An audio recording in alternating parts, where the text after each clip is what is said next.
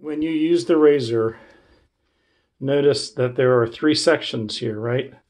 There's this section here, which has little tiny holes and something cutting inside, and another one over here like that. That's what's cutting anything that's short. Anything that's long, kind of like a beard, is going to be cut by this section here. That section has little fingers that are parallel to each other, and they kind of go like that, you know. So that enables you to cut hair even if it's a bit long.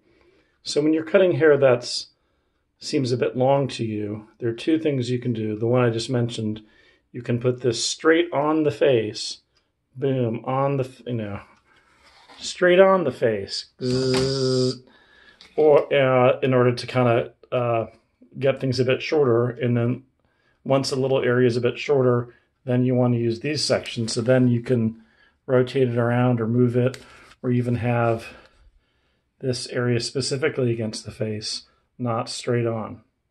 There's a second way to make things shorter. It's actually what I do. I think I kind of prefer it. It just seems more straightforward to me. All shavers have a little thing you pop out, and it's got the same thing. It's got the parallel fingers that are going back and forth to cut. And I will actually use that to, if the walls, what I'm cutting here, I will actually go, turn it on. I won't turn it on, bzzz, and put it against the face and go bzzz, against like my neck or something, and lawnmower an area. And then once I think it's pretty close, close enough, it's not, it's tiny enough, then I'll use this stuff and move it around up and down, maybe in circles, who knows, whatever you want.